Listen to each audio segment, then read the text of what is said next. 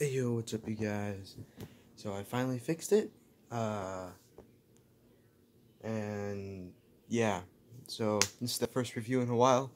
So let's make it a fun one. There's a bunch of reviews I still have to make. Including one that I'm about to do right now. But I could do them all today, but I feel I don't really want to do that. You know about Rescue, I need to review that. There's a 2-pack I need to review. But today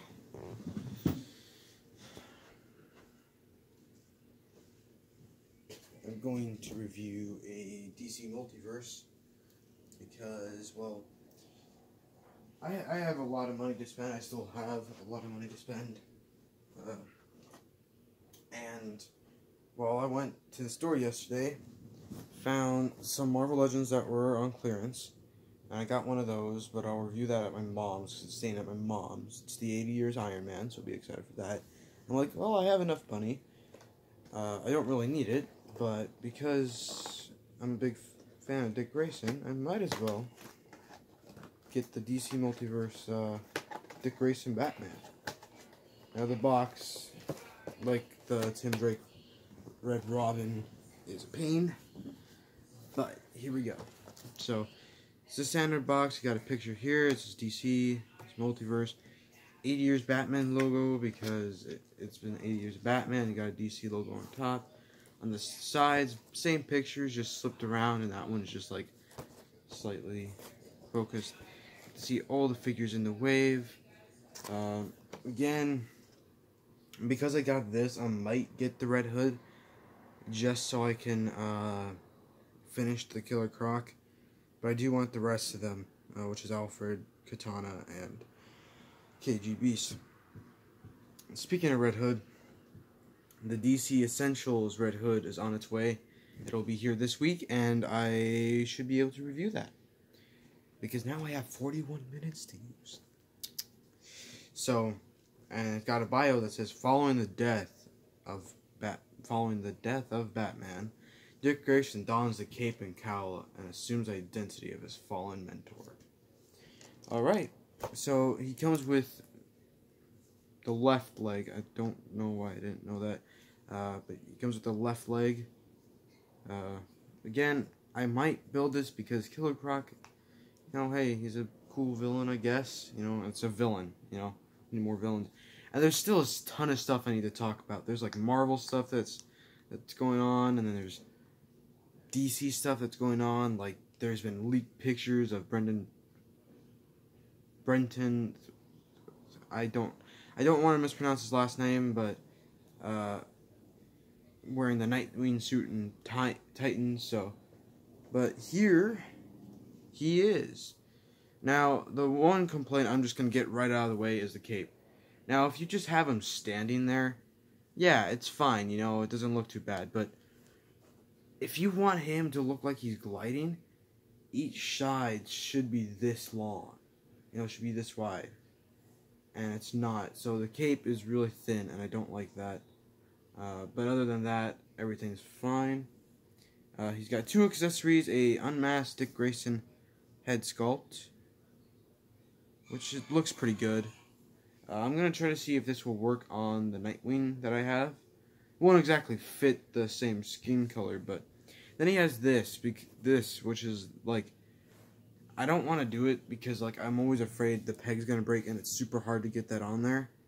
But basically what would happen is that, okay, actually I can show you what to do with this. You would basically put this and then you would put this on there. So,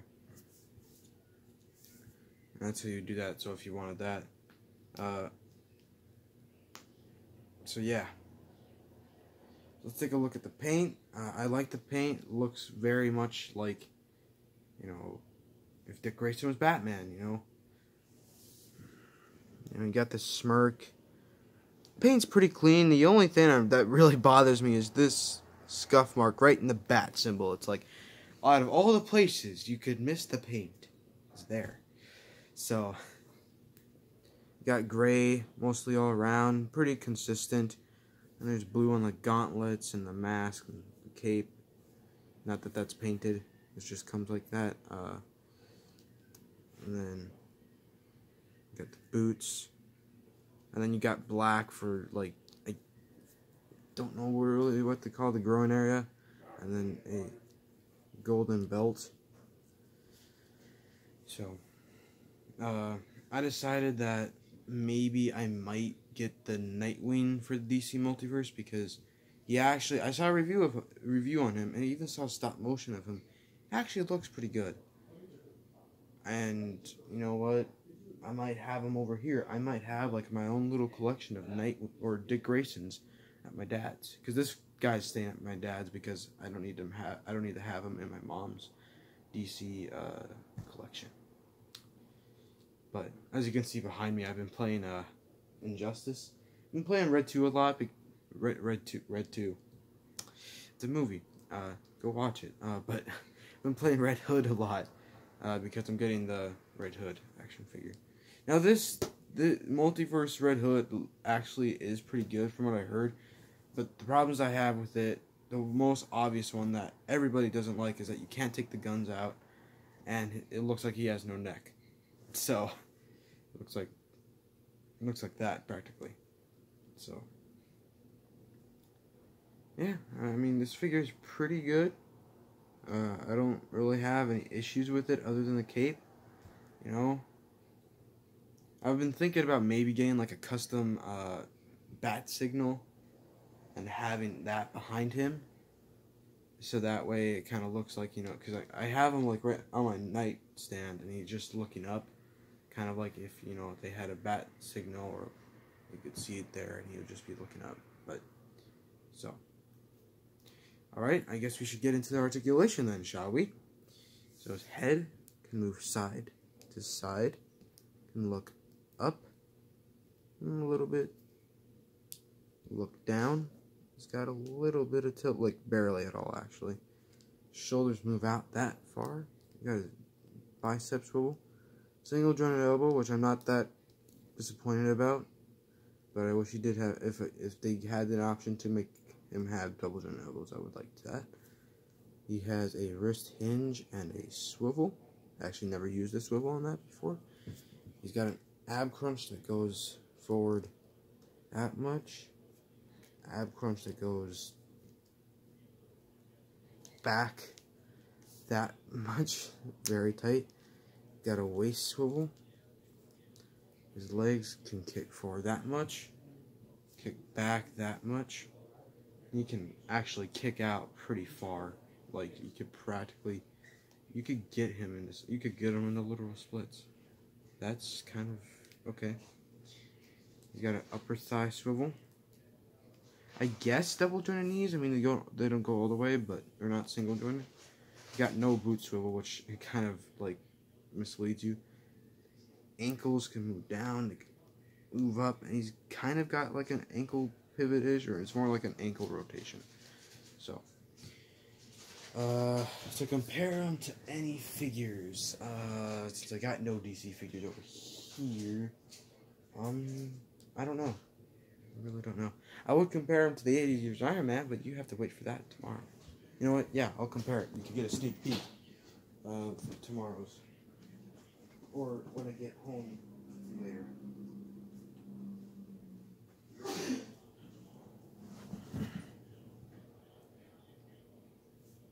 There he is. Not a little bit taller, but Dick Grayson's supposed to be like a more slender Batman.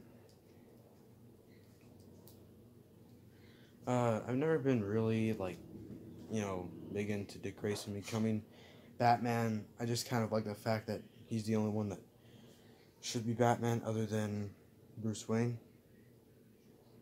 You know, unless he dies too. Just how I am. But you can kind of get it looks really weird because he's like this, but I really do like this figure. I was playing with him a lot last night. So this is the Dick Grayson Batman. I haven't seen any of the run. I know that like he had this fight between Tim and Jason. I'm pretty sure basically what happened with Tim is that he kind of just talked him out of it, and then Jason was running around with a bat suit with shooting people up, And Dick Grayson's like, hey, stop. I saw some